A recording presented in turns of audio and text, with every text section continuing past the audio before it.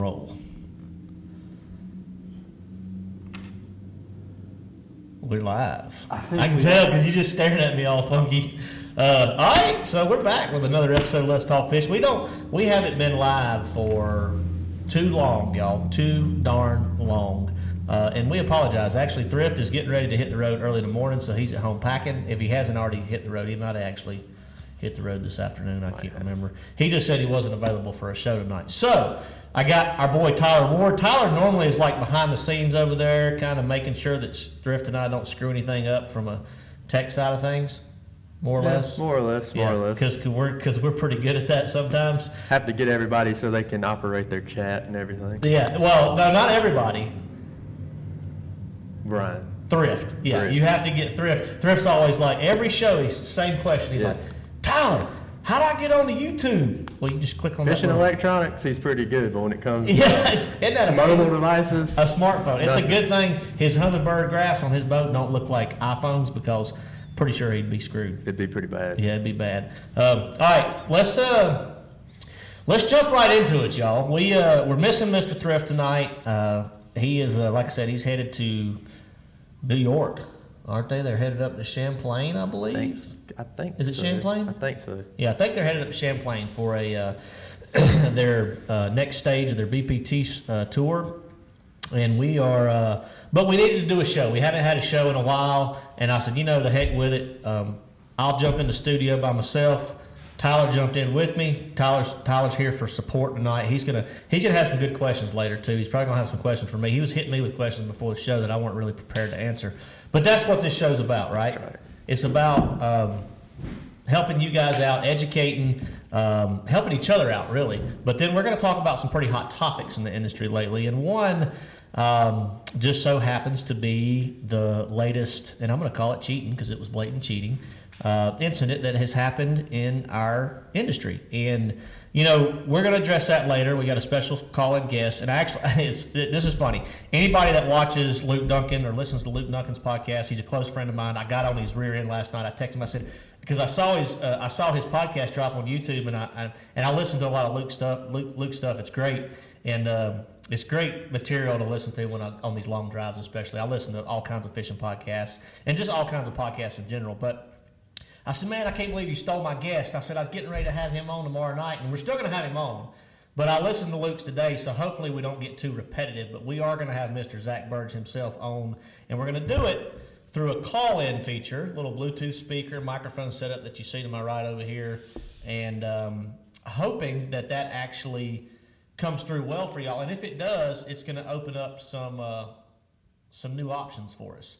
Meaning we're going to have more call-in guests in the future, and Lord knows who we might have on. We're gonna really branch out. And options are endless. Yeah, we're gonna get wild and crazy with our guests if this works out good. So y'all give us feedback later in the show on the sound and how clear and crisp everything is when we have Zach get on here in just a little bit. But so first off, I want to say a big shout out to Angler's Choice Marine, who, as y'all know, they are the presenting sponsor of Let's Talk Fish, and they are a ginormous Ranger dealer, White River Marine dealer. They sell all the White River Marine brands.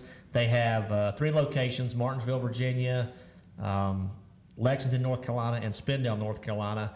And they've actually got a really, really strong inventory right now. They are rocking and rolling. What are you doing, Jeff? I'm going to watch my son play basketball. Oh, okay. Well, I don't see green lights on these cameras, so I guess they're working. What? Oh, I see a red light. That means red means go. If y'all need something, then don't call me. I'll be at the gym. Okay, got it. All right, so Jeff's belling on us. We'll figure it out. Yeah, that's kind of scary, but we got Tyler over here. He knows how to handle it. But yeah, y'all, if you're in the market for a new boat, check out Angler's Choice Marine. They've got a huge inventory, great customer service, and they just are just good people. They're just good, down-to-earth people. But we appreciate their support, and Brian and I have dealt with them for years and years. And like I said, they will take care of you before and after the sale, and that's a big deal nowadays. It really is. So, big shout out to Angler's Choice Marine, and we're going to talk about. Real quick, we won't spend a lot of time on it because I know y'all are eager to hear from Mr. Burge. We're going to talk about the smallmouth beatdown, the smallmouth smackdown, whatever you want to call it, the smallmouth annihilation You got any other terms for that, Tyler? No, I think you covered it. Yeah, did I cover it? I'm sure somebody out there has another term. But It was truly, and I have mixed feelings about the St. Lawrence event. Anybody that followed the Bassmaster Elite Tournament at St. Lawrence River here a couple weeks back was, I'm sure, pretty taken back by the weights because, I mean, I was fishing the tournament. I practiced for the event. I knew the weights were going to be good, but I did never guessed in a million years that there would have been 62 bags over 20 pounds the first day. I'd have called you a liar to your face, and I'd have said, I look back at some of the events, and, if you caught 18 pounds a day, you flew into the day 3 cut. There were like 10 guys that caught over 40 pounds in 2 days that did not make the day 3 cut. Scott Martin, my roommate, was one of those. And, I feel bad for him because we sit there and talk about that tournament, and after day 1, I have like right under 20. Scott Martin has 20 and some change, and Canterbury has 20 and some change. None of us are in the cut. Like all the 20 pounds, none of us are in the cut. And we go back to the house, and I'm sitting there, as a professional angler after day 1, it's a big deal mentally, right? Because you're starting to make some calculated decisions in your head about day 2 and what you think you're going to need to make day 3, how you're going to figure out a way to possibly win the tournament. Are you in a good position to take some risks? Things like that. So we're looking at the leaderboard, and we're all just like sitting there with our jaw dropped going, all right, so we're all catching 20 pounds of smallmouth, and the guy who caught 21 and a half is 40 places ahead of us, or 30 places ahead of us, whatever it was. How do you make an adjustment for that? Like, how do you go out and say, I need to catch 22 instead of 21, or I need to catch 24 instead of 23? You know what I'm saying? Because if you're catching 4.5, 5 pound smallmouth, it's just a matter of the guys that are consistently catching those 4 3/4 instead of those 4 1/4 that really separate themselves in a tournament like that. So that's the only reason I'm not a huge fan of a place like that for tournament reasons. But is it the best smallmouth fishery in the country today as we speak? I would 100% say yes. If you're looking to break your PB smallmouth, go to Lake Ontario, go to St. Lawrence River, spend a week up there, spend 3 or 4 days. It is an unbelievable fishery. It is super healthy, and it is kicking out giant smallmouth. And those smallmouth there, they're just built different. Like with the current, the river fish are just, even the lake fish, they're just built different. Yeah, if I'm not mistaken by watching everything and the weights and all that, it wasn't just everything wasn't caught in one place. It was multiple places, was it not? It was all over the map. I mean, I never fished the lake during the tournament. I had almost 63 pounds for 3 days, finished 38, decent finish, but had no chance of winning whatsoever. Wasn't even close, over 20 pounds a day. Wasn't even close to making a run at it. And I spent my entire tournament in the river. There is 20-pound bags of smallmouth in the entire river system, the St. Lawrence River system. There are 20-pound bags of smallmouth all across Lake Ontario. I say 20. I mean, there's 25, 26, 27-pound bags of small, 30-pound bags of smallmouth out there. But yeah, I mean, there were guys spread out all over the place, and that was the beauty of going out of Clayton. There were guys that went both directions up the river towards Waddington. There were guys, or Ogdensburg, and that area was Morristown, I think, was a popular area for this event. And then there was a ton of guys that went out to the lake and absolutely just smashed them. I actually fished the river within 15 miles either way of Clayton, the takeoff point, and caught a ton of fish and, caught a lot of 4 to 5 pound class fish and just didn't, I just never dreamed that, there would be that many guys that caught 20 pounds like every day. And every time that we think as an elite angler, we look at the weights and we're sitting there calculating in our head about, well, what's it going to take to make day 3? What's it going to take to make, day 4? They double the weights. Like, these guys are that good. They just double the weights. Like, there's been so many tournaments in the past 3 or 4 years since I moved over to the elites where the weights just simply double. And typically in the past, especially with larger fields, I think when it has more of an impact because the pressure that the fish get, with 150, 200 boats, it's a little different than, 90 boats. Yeah. So the pressure that the fish get is on a whole different level with huge field compared to what the elites are. So that plays into it, along with the fact that you're fishing against some of the most talented anglers in the world. I have to address Jay Shikurik And if you look at his last name, a lot of people out there are probably still going, how in the world do you say Shakurik when it's spelled with a P? I remember watching it live, and I was like, me and Heather was watching live. I said, pronounce that for me, and she butchered it. Peruzagigabekakat. Straight up butchered it. Muskrat, something like that. But anyway, no, it was an impressive performance to say the least. And he set a record, obviously, for the first person to break 100 pounds of smallmouth in 4 days, which is unreal. Shout out to Corey Johnson, too, who I felt so bad for Corey because, you know, Corey has won a lot of tournaments on that river. I don't know if he's ever won a tour level event. He won an open. Phenomenal fisherman, him and his brother both. And Corey is he's a smallmouth genius. I mean, you know, him and Chris, they know that place like the back of their hand, and they dominate that fishery. And for him to break 100 pounds and not win, you know, I could see it in his face on the final day at the weigh-in that he was a little disheartened that, you know, that he broke 100 pounds and didn't get the W. But Corey, you still caught 100 pounds of smallmouth, dude. Like, to get a century belt is one thing, but to get a century belt with smallmouth is like in a class by itself. You know, that's truly an amazing feat, and it's something he'll never forget. So, I mean, even him, I mean, he's fished there, obviously, his life. yeah. But how many times has he done that? He even thought he could have done that. Oh, 100%, yeah. And to catch what he caught the last day, you know, he had a little bitty hiccup. And when I say a hiccup, he caught, poor guy caught 21 pounds on day 2, I think it was. Yeah. And that just set him back. If he'd have caught what he caught on day 2 every other day, he'd have blown it away. Because last day he brought in almost 29 pounds of smallmouth. And that's crazy. And y'all got to remember, these fish, excuse me, when we were up there, the majority of these fish were post-spawn, like immediate post-spawn. Like they just got done spawning. And they still weighed that. So a month later, like right now, being up there, those fish have packed on even more weight. And those fish, with the habitat and the forage that they have, are some of the healthiest, prettiest, hardest fighting fish, if not the hardest fighting fish in the entire country. And I would put that fishery up against anywhere else in the country, unless there's some little hidden gem somewhere that we don't know about. That fishery it's unbelievable. It truly is. Was there anyone that didn't weigh a limit in that tournament? Actually, I don't think there was. I don't think so either. I really don't. And that's a good point, Tyler, because, you know, out of 90-something elite guys, every tournament there's always a few guys that don't weigh a limit, or there's, you know, sometimes 30 or 40 that don't, if it's tough fishery, tough conditions. But we had every single elite angler, if I'm not mistaken, every day that they hit the water weighed in a limit of bass, and that's pretty awesome. That's pretty awesome. Daniel Jones, you're right, man. Century belts on smallmouth, it may never be done again. You know, one thing to keep in mind, too, we truly had the perfect storm. And what I mean by that is every day those guys that committed to the lake that were fishing for those true giant bags, 25 to 28 pounds. And I knew in the river it would be really hard to catch 25. I knew 22, 23 might be possible, but to catch 25 multiple days was going to be really challenging. So the guys that committed to the lake had 4 days of unbelievable weather, perfect weather.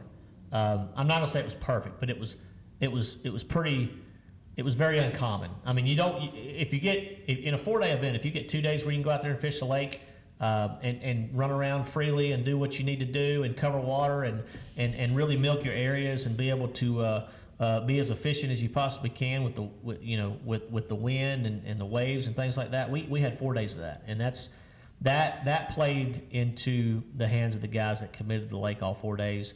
And to say that century belts on smallmouth may never be done again, I'm not going to say it'll never be done again, but it's got to be a perfect storm again, and rarely do we see that in our sport. So usually this type of tournament, you're watching live, and you see people taking rollers over the bow. Yeah, exactly. And you didn't see. I don't know if you've seen any of that. If you did, not much at all. And it takes a lot more concentration. It takes a lot more boat control. It just takes a lot of your focus off of kind of the current situation and being able to truly maximize your area, you know, when you're battling those giant waves and things like that. And then it takes a toll on your equipment on top of that, you know. So guys are dealing with equipment issues when you're battling 4 and 5 and 6 footers. But phenomenal tournament, unbelievable performance by Jay, who also, on top of that, was the youngest angler to ever win an Elite Series event. I think he was 23. 23 and some change. I actually think there was another 23-year-old that won an event. I'm not sure who it was, but Jay was younger by whatever It was months. like a couple months or something. Yeah, whatever months and Yeah, days it was. So again, congratulations to Jay. I think he's going to have a long, very successful career. He seems like the real deal. Good guy, very soft-spoken, but he's a very accomplished angler at his age, for his age, and very mature too. Because to be able to handle that pressure of going into the final day of an elite tournament with a lead, and just going out there, putting your head down, getting the job done, and forgetting everything else is it takes a lot. It takes a lot. It truly does. And hats off to Jay for a unreal performance. Guys, if you got any questions about the St. Lawrence event, shoot them in. I hadn't seen anyone comment on here Yeah, yet. I've got a bunch of comments, but I don't have anything relating to St. Lawrence. But talk about what you were doing, your techniques. Oh yeah, so we'll take a couple minutes to talk about that. I caught so since we were coming off the spawn, I caught the majority. Oh, I just bounced that pin up in there. I don't know how I did that. I caught the majority of my fish on a little hand-tied fly, which is a big deal. The little hair jig up there. 3/32 ounce was my best size. I was throwing it on a 7'4" lose rod. It was a signature series, and I threw it with a Hypermag spinning reel, 2000 series spinning reel, 8-pound P-line, the Spin-X braid with a 7-pound Spin-X leader. And if you haven't tried that Spin-X braid and that Spin-X leader, guys, it's the deal. I threw that fly. I did catch some fish on a drop shot, but I was sight fishing a lot of my fish, not spawning fish, just cruising fish, little wolf packs, things like that, up on flats and anywhere from 3 to 7 feet of water. If you've never been to the St. Lawrence, you can see 20 feet deep there. The water's crystal clear. It looks like the Florida Keys, or it looks like an aquarium almost. And it's beautiful water, and sight fishing those big smallmouth, especially with that little fly, is a lot of fun, and it's as much fun as you'll ever have. GW, that's a good question. What made you decide to stay in the river when bigger fish live in the lake and the weather was nice? I spent about a half a day of practice in the lake, and I caught a bunch of fish, but I did not see the 5 and 6 pounders that some of the other guys found. I went straight into the river. I started catching some 4 pounders, caught a couple 5s, and I thought I could have a really solid, consistent finish. I knew in the back of my mind, which some people would criticize me for this, some wouldn't, that my goal every year coming into the Elite Series is to make the Bassmaster Classic. That's where you get the most publicity. That's where your opportunity is to further your career. That's where the biggest stage in bass fishing is. That's where the most prestigious win in bass fishing is. That is my goal every year, to make the Bassmaster Classic.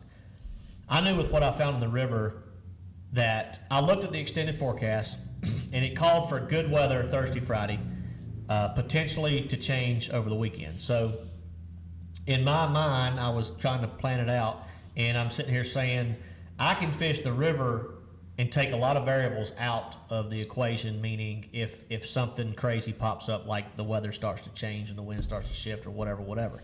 And I thought I could catch over 20 pounds a day on average in the river, and historically speaking, that was typically a top 20 or better finish. Now, I ended up 38th. Now, I'm happy with that finish. It's a good finish, and it kept me inside the top 10 in the Angler of the Year standings, but they called them better than I expected, and I just, there again, that's kind of a calculated decision that I made, but I did get out of it with a good finish. I knew I wasn't in contention for the win, but I wanted to stay as high up in the points, and I wanted to try to lock myself in for a classic title. And going to Lake Oahe, where there can be a lot of variables there too, and onto the Mississippi River in La Crosse, Wisconsin, I wanted to make it a little easier on myself from a decision standpoint to make sure I was in the classic, to make sure I was in the classic. And we talked about the area. He asked the area of the river that I fished, and I fished from Clayton to the mouth of the lake, and then I fished from Clayton to the Narrows. So that's probably, a 16, 17-mile stretch of river roughly. That is where I concentrated the majority of my efforts. Seemed like there was a lot of really good quality fish between Clayton and the mouth of the lake, and then obviously on out into the lake. But from Clayton to the mouth of the lake, there's a lot of really really good quality 4+ pound smallmouth, and that's kind of where I concentrate the majority of my time. Jordan Thompson, hey Jordan, he said, has there been any other elite event where you average 20 pounds and don't make the cut? I don't know that there has, to be honest. I mean, Lake Fork for sure. And there may have been a couple other ones, but Lake Fork for sure, Jordan. Probably another Texas lake if it was somewhere, I Yeah. would imagine. Yeah. Daniel wanted to know if I think Lake Oahe will get close to 100 pounds. I have no idea. You know, I've never been there. I know some of the guys that went there in pre-practice last year said that Oahe is an unbelievable fishery. We might actually see 100 pounds there. I heard Davey Height talking about we might see 100 pounds there. We'll see. I mean, I hear it's going to be another smallmouth beatdown, and it could be a fun event to watch. I just, if it's that good and there's going to be that many 20-pound bags, I'm going to have to figure out in practice, you know, kind of what it's going to take to catch more than we think. What it's, you know what I'm saying? Like at the St. Lawrence River, we're like, oh, we're catching 20 pounds. This is going to be good, you know. And then we catch 20 pounds and we're not in the cut. So, yeah, I felt really bad last tournament. So, I usually text you before a tournament or, you know, after to say, you know, good job, you know, try to encouragement. And I'm like, well, he caught 20 pounds. I don't know what to say. Like, and he's like in 50th place. Yeah. No, I was what do you do? First I think I was in 60-something. 63rd with 1915 I don't or even something. know what to say to you. Yeah. I mean, you're better off just not even saying anything. Yeah. There's nothing you can say. Good job, but catch 23 tomorrow. Yeah. Yeah. So, all right. Let's get our guest on the phone. I Yep. told him we'd give him a ring about 7:20. It's 7:23, and we're going to jump into another topic. Okay, and this topic has to do with well, you saw it in our subject. Has to do with cheating and the integrity of our sport. So Tyler's ringing him in right now, I'm assuming, right? I'm getting ready to. Yep, getting ready. We're going to try this. We're going to try to do this. Y'all let us know if you can't hear our guest. You might have to talk a little closer to the speaker. Me? Maybe. We'll have to play with it and see how Okay, it all right. merges. This is kind of a trial and error deal for us. So if it doesn't work, we apologize. We're still going to talk hot topics here in just a minute. But Let's go. We go. again, we're going to have a giveaway at the end of the show, y'all. We're going to have a trivia giveaway like normal. We're going to give away a big old box of Lunker Tex goodies. That's right. So y'all stay tuned for the end of the show. Be sure to get in on that. You ready, Mr. Tyler? Let's try it. All Here right. we go.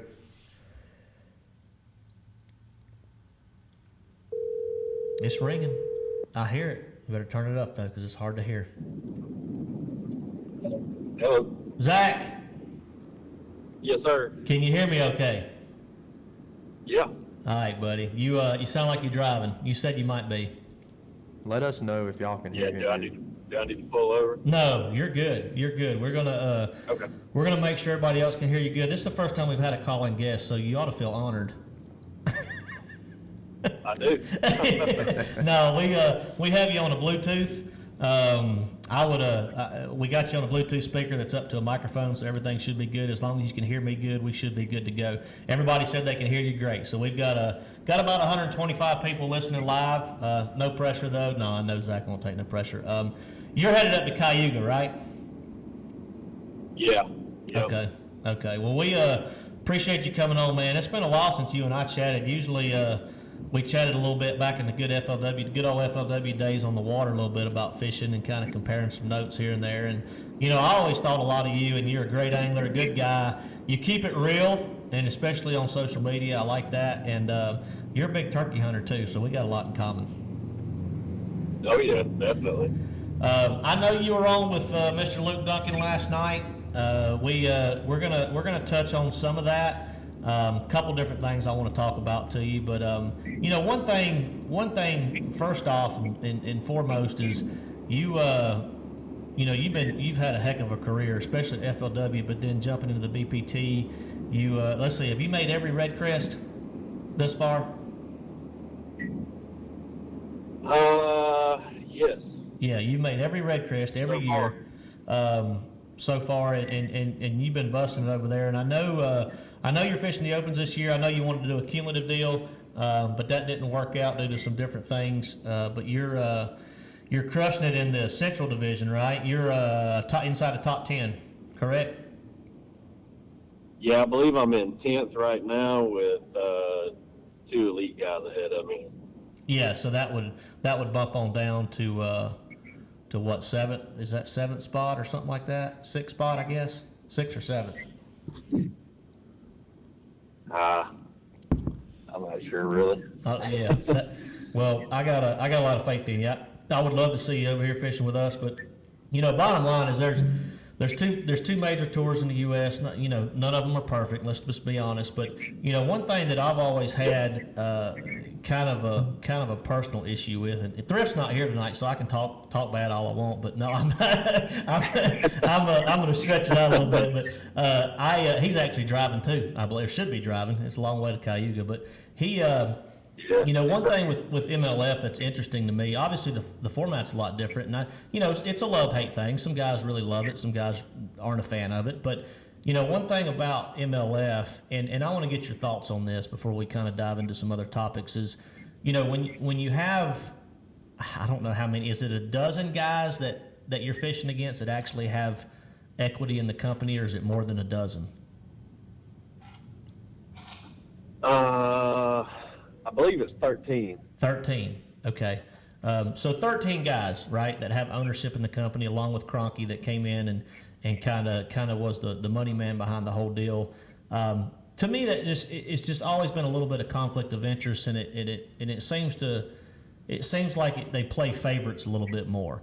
And what's your thoughts on that? I mean, how do you feel about that? And I know you've had a lot of good tournament success over there, but you've kind of had some run-ins with some of them too.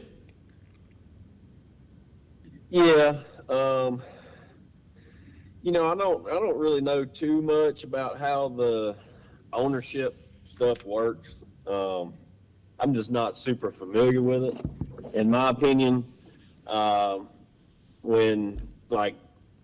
my perspective looking in, it's kind of odd having to fish against people that know the financials and know the money that comes and goes and what's being paid, what's not being paid. To me, fishing against a guy that knows that, it just doesn't sit right. It's just weird. Yeah, and that's my exact thoughts, and that's why I asked you. We kind of got the same train of thinking on that topic. Yeah, in my opinion, if you're ownership in the business or you own part of the business, you need to be running the business and not fishing. Right. That's just my perspective on it. Yeah. If I owned a major stake in the company, I would be more concerned about making sure it's running right and running properly and prospering versus dancing around this and that and trying to fish at the same time. Yeah. I mean, I know we all love the game of fishing and the competitive side of it, but my perspective, if I were a big-time ownership, had big-time ownership in it, I would be making sure the business is running the best it can be running. That would be my priority. Right. That's it. Right. Yeah. We're getting a lot of good comments too. People are a big fan of yours, Zach, because you don't pull any punches and you tell it like it is. And it's funny that Luke got you on his podcast, because I think him and I saw probably some similar Facebook posts, because we follow you on social media, about the latest incident that took place, and said, man, Burge's got a lot to say. I think we need to get him on, and I think Luke had the same idea. So we appreciate your honesty, man, and we appreciate you laying it out there. And there's just a lot of guys that they don't want to say anything for fear of maybe a sponsor frowning upon it, or one of their so-called buddies that they fish against getting pissed off at them, or whatever it is. But I think when something like this takes place, it needs to be brought to light, and that's why I text you to get you on the show, because I just don't. Here's my thing, and I listened to your podcast with Luke, and it was great. You said a lot of things that I would have said tonight. I'm trying not to be repetitive, and Luke did too. But here's the issue I have with it. The first of all, that it was delayed. The reaction from MLF, the punishment, whatever you want to call it, was delayed. The second thing is that it was completely disrespectful to do that to your competitors. And when you don't have respect for your competitors, you don't deserve to compete at that level. And that is no different. and I know y'all said this on Luke's podcast, and stealing, taking out of another man's pocket, putting fish in a basket, because when you know that rule that's been in place for how many years now, what, every season you've been there, right? And that's from the time your schedule comes out, it's a no info rule, right? That's right. It's been there since day one. Yep, same as the Bassmaster Elites. Once the schedule comes out, it's over. No more info. And for that to be blatant and intentional as it was, I'm going to sit here and I'm not going to claim that it happened, but I mean, how can you sit here and think that it hasn't happened at every tournament for the entire career that he's been over there, right? I mean, I can't grasp that concept. Yeah, and you know, I feel the same way. I mean, I've been on the phone today while I've been driving with at least 10 anglers in the industry, and you know, it's unanimous. I mean, you can't just mistakenly take info for one tournament. You know, not take it. You outreached it. You know, you went out of your way to gain information. Yeah. So you can't sit there and say that it was an accidental thing that happened, and from the other guys looking in on it, you got to think, I mean, hell, I'm sure there's been information gained every other tournament, and for that matter, he's essentially, if he's finished above you, he's taken earnings away from you at every tournament. Yeah, and you can only go, that he's fished ahead of. Yeah, and you can only go so far back, right? Do you remember, I know you're a little younger than me, but do you remember the Tony Christian incident years ago with FLW? I do not. Okay, so Tony Christian, if you look his profile up, I believe it should still be on the what used to be FLW, now MajorLeagueFishing.com. If you look his profile up and you look at his track record, it was pretty unreal. He won an All-American. He won numerous BFLs. He won all kinds of big fish pots and BFLs. The guy his track record was truly unreal. And you just look him up when you get a chance later this evening or something. And he got busted for placing fish in some kind of contraption he was actually pitching in and catching them out of. Dude, it was crazy. Like, it was crazy, right? The wildlife, came in and set up a sting. They busted the guy. But to your point, if you look back at his track record, this guy's been doing it. It was very, very, very calculated what he was doing and how he was doing it. It's hard to find kind of the whole case online now, but if you go back and look at his history, it's just like what you said. This guy stole not just one time, but probably hundreds of times, and that's not counting like local derbies and things like that. And my point is, and to your point, when somebody is finally caught and busted and brought to light for intentionally breaking a rule that gives them an edge over the entire field, then that needs to be punished to the extreme. It's not like Zach Burge forgot to buckle his life jacket while idling across this cove, okay? That deserves a delayed blast off the next day or a 5-ounce penalty or something like that. But a rule infraction and a blatant cheating violation, to me, is two entirely different topics, right? Correct. So in my mind, when you foul hook a bedfish on camera or whatever, and then you go back and you do something like this, and you know, I talked to Wheeler's a close friend of mine. I talked to him on the phone a long time the other night about all this, and there's been a lot of rumors about Wheeler too, and I'll touch on that stuff in a minute. But one thing that he said that really stood out is he said that MLF is kind of a 3 strikes and you're out deal. Now, when he told me that, I was kind of taken back, because I'm like, when you say 3 strikes, do you mean 3 strikes of not culling your 5th fish before you, or your 6th fish before you make another cast, or do you mean 3 strikes by blatantly sending text to get fishing locations? So where's that line there? And are you even aware of the 3 strikes and you're out, so to speak, deal? Yeah, I've actually touched on it a couple times today with different people. And it's not something I really thought much about, but it is interesting. And I guess I guess he would probably be on his second strike, but at the same time, I don't know what they consider actual strike. Like in my mind, something like not buckling a life jacket, it's not entirely that big a deal. 10-minute delay taking off, that's fine, whatever. No big deal. But blatantly receiving information and getting information, that's a strike in my opinion, by far. Yeah. You know. Yeah, I guess that's what I was asking. So you're about as unclear on that as you were on the fine that they were going to give you when they called you about leaving the event. Yeah, and that goes back to that. It's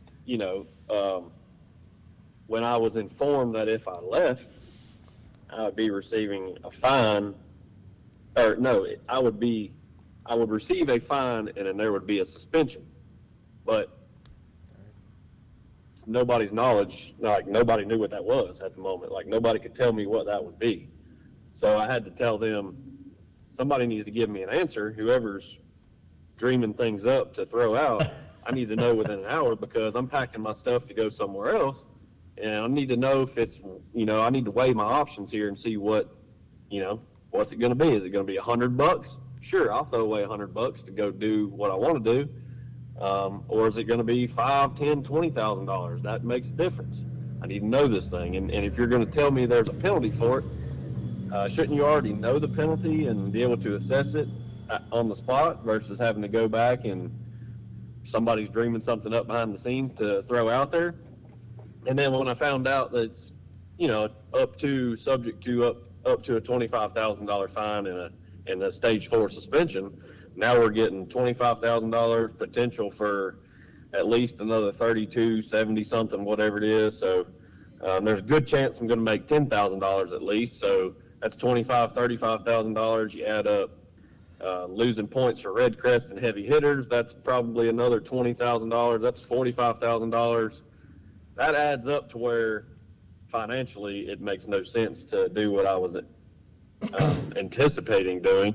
So basically they had me buy my things, and I had to stay and fish. Yeah. Which it ended up being a great outcome. It was a good tournament. I caught them good, and everything was great. But the fact that I did not do anything wrong and I did not cheat, didn't break any, in these rules for that particular tournament, it's a separate contract. You're obligated to fish the entire event that you qualify for until you're eliminated. I didn't even know that until that evening. I reread through everything to just, make sure everything was correct on both sides. And it is, but there's no info regarding what happens if you leave a day early. And I was leaving a day early.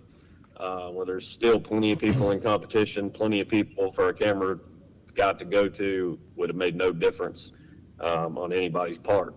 I was the one that was going to be affected because I was choosing to do something on my own and go somewhere else. The interest was better for me to do that at the moment, and that's why I was choosing to do that. But when they, came up with all these crazy fines and suspensions out of nowhere, I chose to do otherwise, just for a financial standpoint. And then here we have the Sprague deal, which, the Sprague deal was one thing, and everybody's kind of a little irritated about it.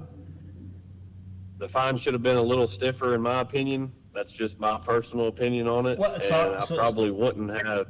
So sorry, Zach, but Go ahead. What was the fine, and had he been paid the $30,000 or whatever he won for that event, he had to turn that in, and then what about his fine on top of that? What was the punishment? Because I don't even know what that was. Well, to my knowledge, as of today, like when we get paid, it's direct deposit for the most part. I'm pretty sure everybody's on that now. Okay. Once within a week or so after the event, you receive your money. So I'm sure he's cut him a check and sent it back. Okay. That's the in quote fine that he had, which is essentially not a fine. Hey, that's not You're a just fine. giving back what you paid. Yeah, that's not a fine. And to my knowledge, there's no fine on top of it, and he just loses his points for that one event. That's a slap on the wrist. Yeah, that's for that rule breakage. Absolutely. I agree. It's complete joke, honestly, and especially when you compare the two with what was attempted to happen to me for just leaving a day early versus somebody that blatantly disregarded one of the number one rules in our tournament. Yeah. That's what rubbed me the wrong way. That's what irritated me, was the comparison there. You know. Yeah, that's not. That was not big. That's like apples and oranges. That's not even close. Right. Yeah, and you know, it's just the way I feel about it, and well, rubbed me the wrong way. Yeah, I think you're in the majority, Zach, hands down. I'm looking at comments from almost 200 live viewers here, and you know, there's a lot of them that says MLF is, you know, not a fan of their anglers fishing anything other than the events that they put on, and I understand that from a business perspective, but also as a professional angler, when we're doing this to provide for our families, and we're doing this because this is our dream as a kid growing up. We all kind of have the same backstory, right? And you know, John Cox did this at a Bassmaster event. If I'm not mistaken, I think last year or the year before, maybe he made a day 3 cut and he backed out to make it to a BPT event or whatever it was. And no big deal, right? They gave him the $10,000 check. He took you know, the 50th place finish as far as points are concerned. And you know, does Bass frown on it a little bit? I'm sure they did. I don't. There was no fine as far as I'm concerned, I don't think, and major punishment. But here's the thing: like, we as professional anglers, and you touched on this earlier, we have to make the decision that's best for us and our family first and foremost, and our sponsors and our career. Period. The organizations that we fish with, regardless if it's MLF or BASS, they need to support their anglers at their fullest potential, based on the decisions that we're making for our families and for us. Because if you leave a BPT, you know, I'll just cut to the chase. I just feel like that they are, you know, they've lost how many anglers to the elite, back to the elites in the last 2 or 3 years? It's 6 or 7 guys now. I think it's 7 guys. You know, I'm not gonna sit here and name them, but everybody knows who they are. There's a couple guys still trying to come back over.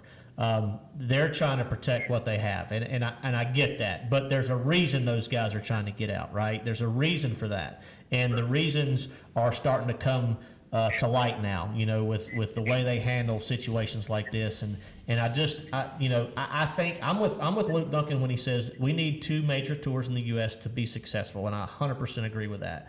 But I think sometimes they need to sit back, take a look, and in a perfect world, Bassmaster and MLF and the BPT get along. We even have like a world championship with the top 25 guys from each circuit. I mean, from a fan perspective, and I think all the fans and the viewers and the people that are watching tonight would agree with this. From a fan perspective, that would be the ultimate, right? Like the old days of the TTBC and things like that, where we have a combined championship. We have these huge non-endemic sponsors come in and throw up, you know, millions of dollars for us to fish for, and that in a perfect world, that's what would happen. But you and I both know that between BASS and MLF, there's going to have to be some crazy major disaster to happen in the industry for them to get along.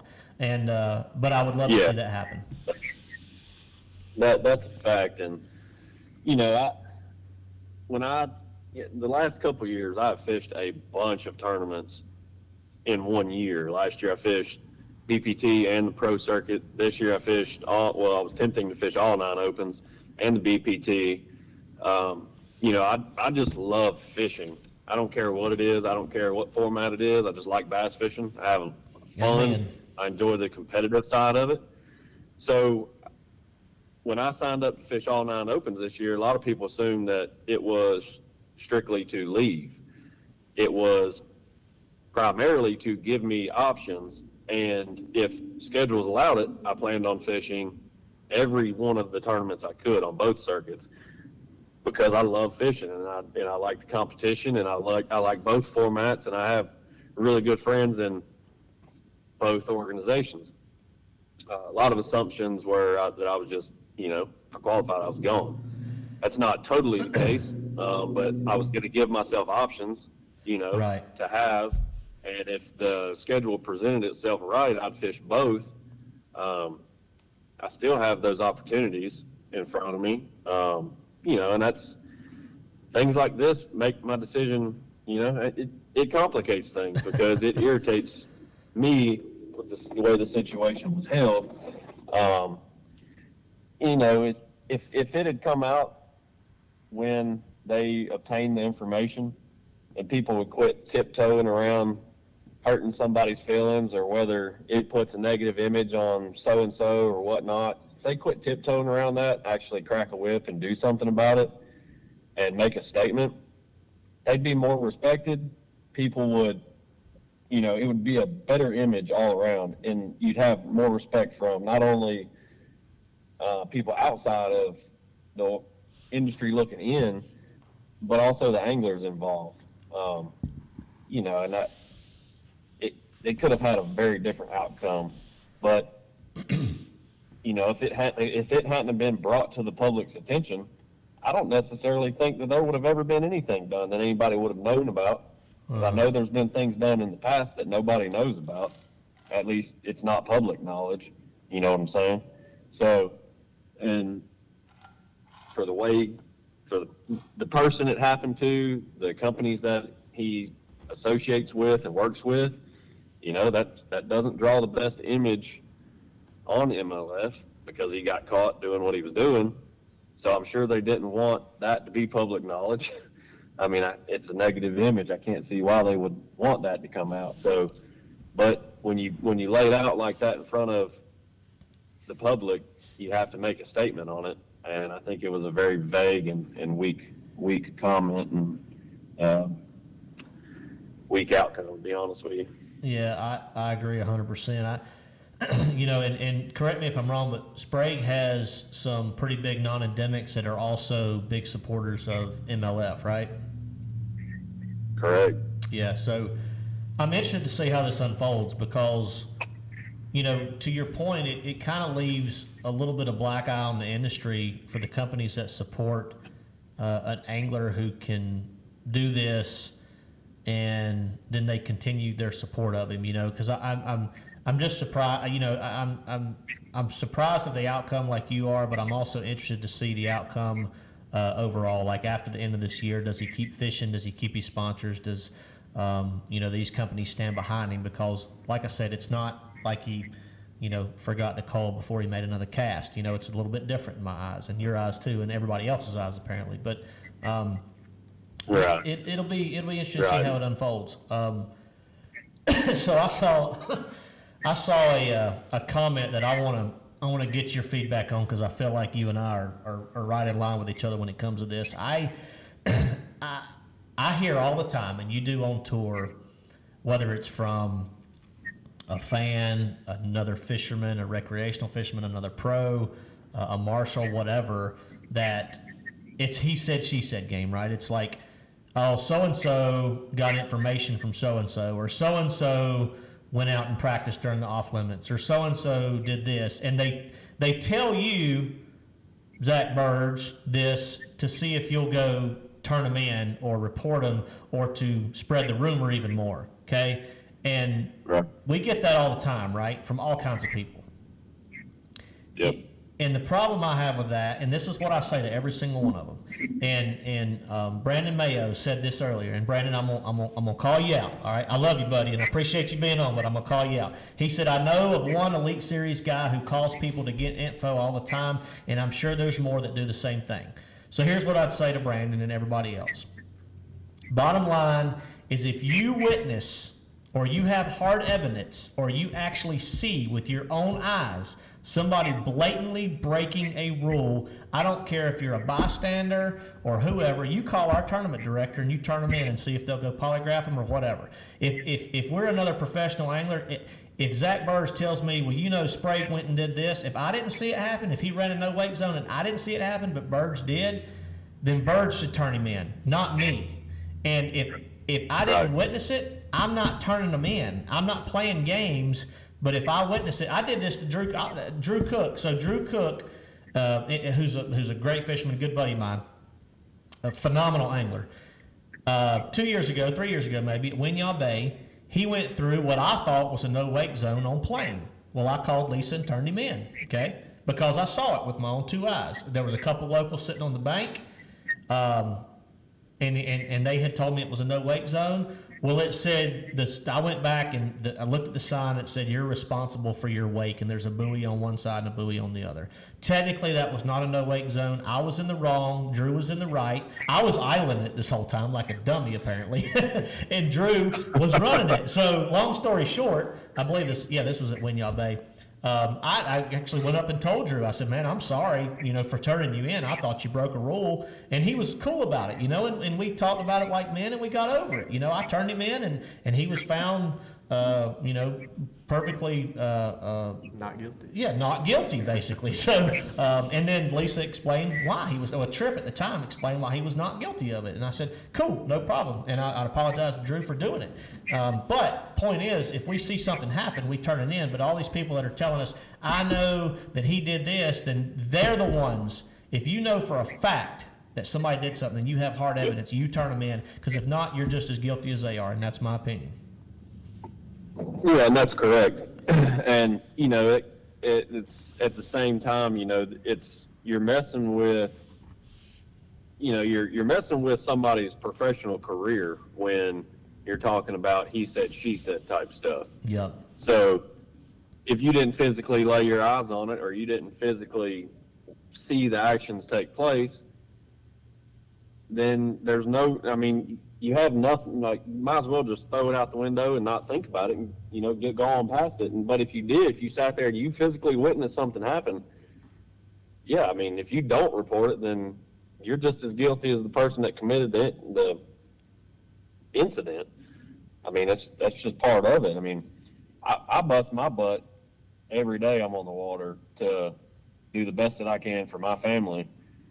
And for somebody to come in and steal from you, that does not sit well with me, especially when the 90% of the guys are out there doing the same thing, busting their tail to provide for their wives and kids and make ends meet. And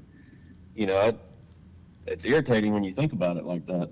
100%, and that's the biggest issue I have with it too. As a professional angler, we're all supposed to be on an equal playing field, right? And when something like this happens, we start to question the integrity of our sport and how things are handled, and who gets away with what, and how often is this really happening. And let's be honest, I'm sure it's happened more. I'm sure it will continue to happen in the future. But it is the organization's responsibility, regardless of the organization, to drop the hammer and to make an example.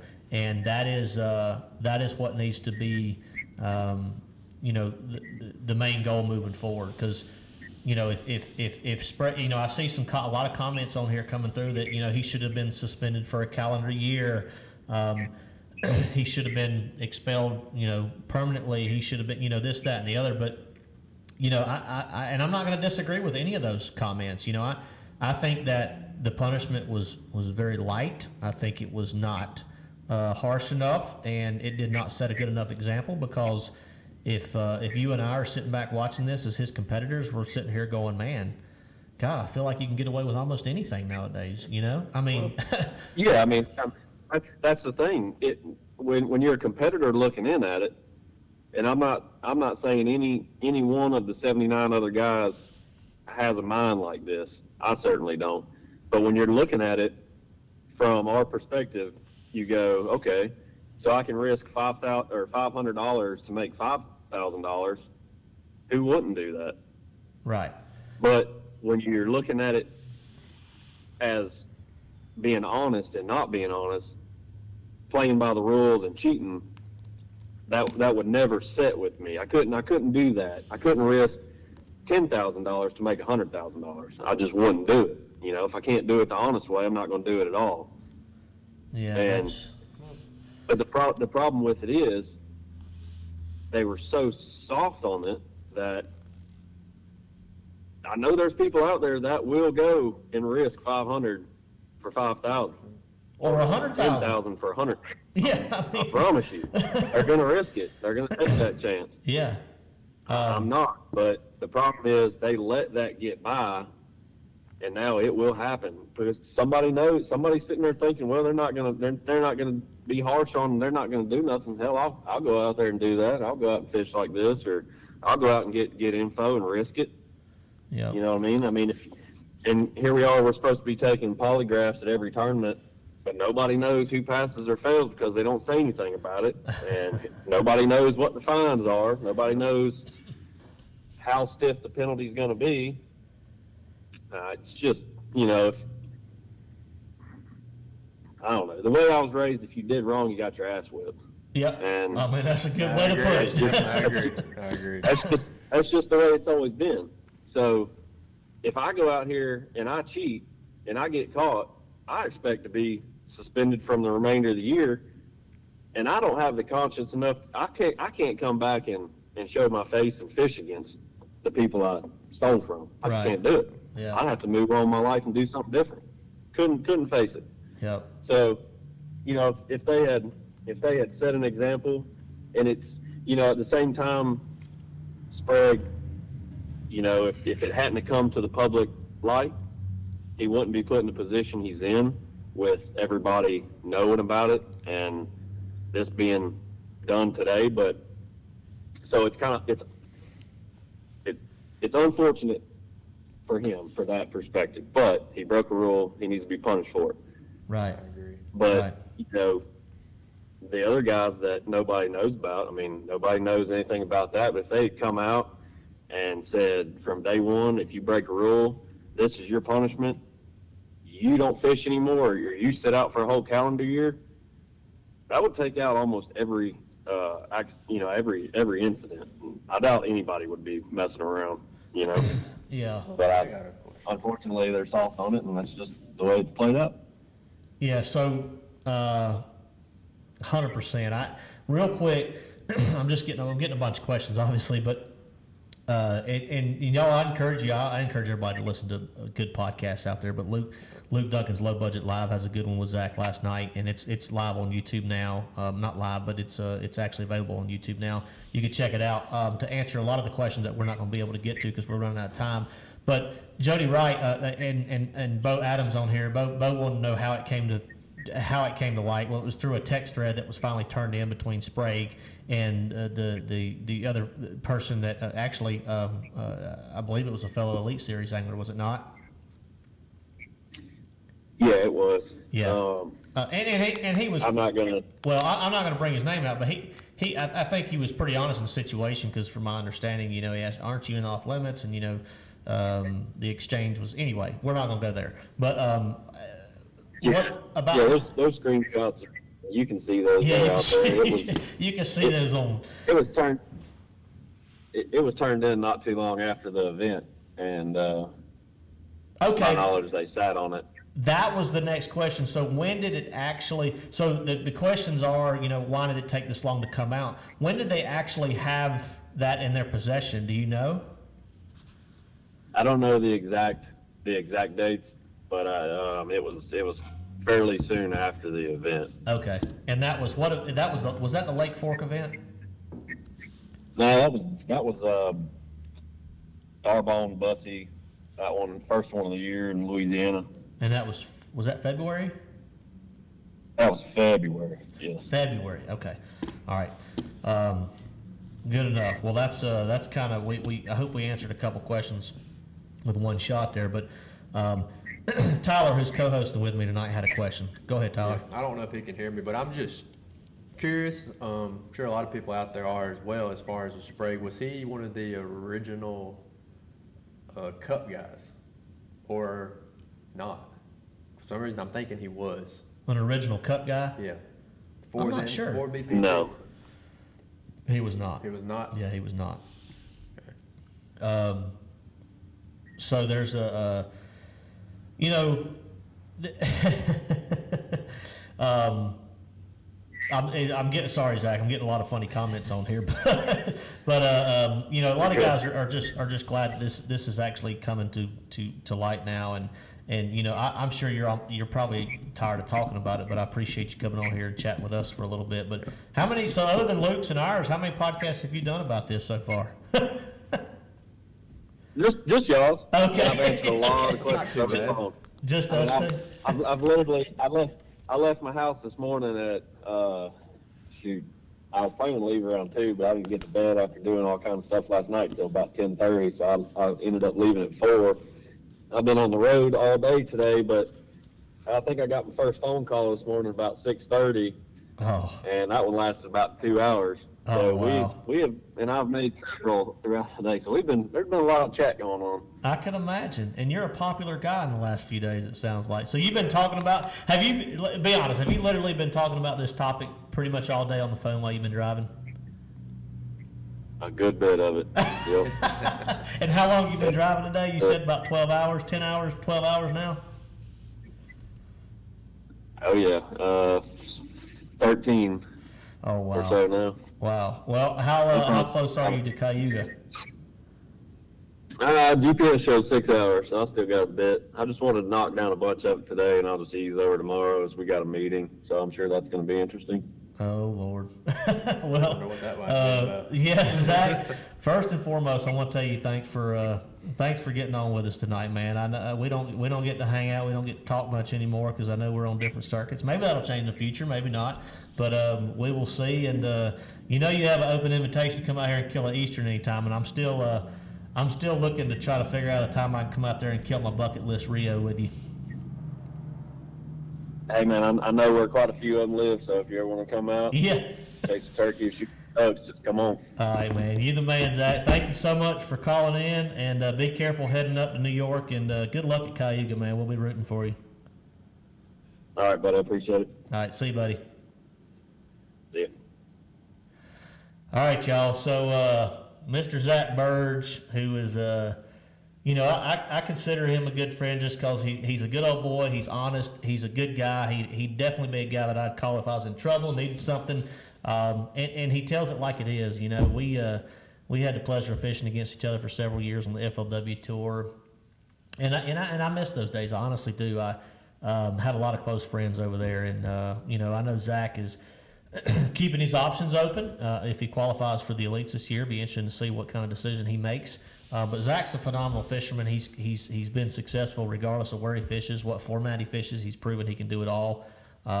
He's definitely a bright young angler with he's had a great career, and he's got a lot of good years ahead of him. So, but that being said, it is after 8 o'clock, and we cannot thank y'all enough for tuning in. We've had a really big turnout tonight. So, and Tyler, man, thanks for co-hosting. No, anytime. I know I'm always here. Yeah, that's true. That's true. And I know I talk a lot. Even my wife sent a message on the live feed earlier. Well, she said I love you, but let Zach talk a little bit more if you don't mind. So I want to get a real quick, if everybody out there don't mind. yeah. This is about BASS. They put out a recent thread. I put a video out about this on my page. Okay. The change to the opens for next year for qualification Okay, for so the elites. I have an input. We have to have a whole nother show about that. Okay, well next time. We will lure y'all in. That'll be next show. With a hot topic for the next show on LTF, and that's going to be We'll talking make Jeff about. stay, and it can be Jeff you, bailed on us, by the way. Brian, and me. Yep. And Jeff, Jeff may or may not. I mean, not Jeff. Thrift may or may not have a lot to say about it since he's fishing the BPT. But I'd be interested to get his take as an outsider looking in. He has, he's not one side or the other. I got two takes as a person looking to try to get into opens next year. Well, but I got two different. I'll be interested to hear your takes. But so we're gonna, like I said, we're gonna tease a little bit. We're gonna talk about that's a hot topic lately too. Very hot. And I'm glad you brought that up. But we will definitely bring that up on the next podcast here at LTF. All right.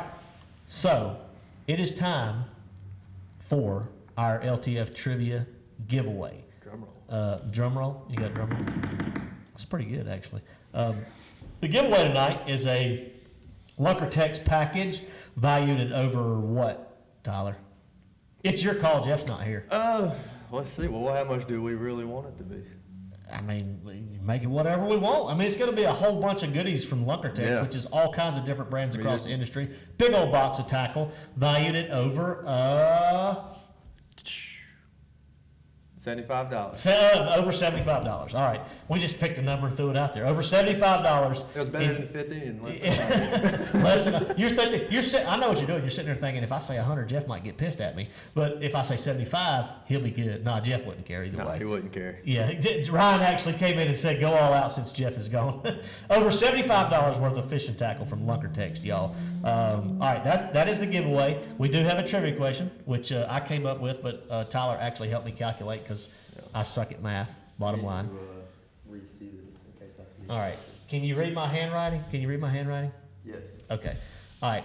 So make sure I word this right, too, because if I don't word this right, it's really going to confuse everybody. Trivia question tonight is, and this is for the Lunkertext giveaway, a box of tackle valued at over $75, all kinds of goodies from Lunkertext. It is, all right, well, sorry, I didn't even start it right. I screwed that up.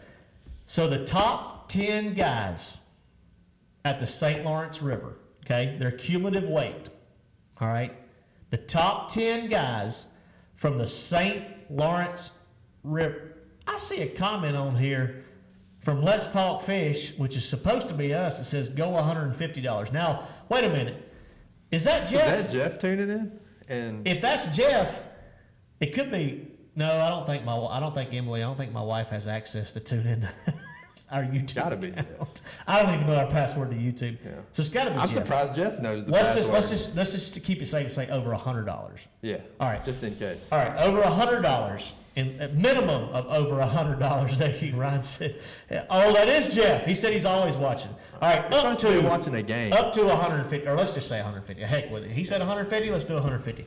We're giving away $150 in tackle tonight, y'all. I mean, we already dropped like 30 viewers. That too bad for them. People are throwing numbers out. They don't even know what the question is. Like, first of all, y'all aren't even close. No. All right. So here we go. Here's the question. Y'all listen closely. Quit throwing these crazy answers at us when we hadn't even finished the question. The top 10 anglers, okay, weighed in over 4 days. They weighed in a ton of bass, okay, to put it lightly, a ton of big giant smallmouth. I need to know the average weight of the smallmouth that they weighed in over 4 days for the top 10. The average weight in pounds and ounces of the smallmouth that they weighed in for 4 days in pounds and ounces. Did I say that right, Tyler? Sounds good to me. Yeah. It's not I confusing? see some answers coming in. Okay, yeah, I see the answers. All right, the answers are getting right now. Yeah, so they understand. In pounds and ounces, not like quarters, and we're not doing hundreds, y'all. It's just pounds and ounces, okay? Pounds and ounces. The average smallmouth at the top 10 weighed in over 4 days. I probably could have worded that a little easier. If you see a correct answer, you let me know. Guys, I don't want to see like 4.678. I want to see like, you know, 2 5 pounds, pounds, 4 ounces or something like that. You know, like not, because we don't do calculations here. Like Bo Adams said 479. Like, no, that's way too, it's not in hundreds, y'all. It's like pounds and ounces. There's somebody said 5, Jerry Glenn might have mistyped. Yeah. 5, 85, 85.11. Yeah, that's way too complicated.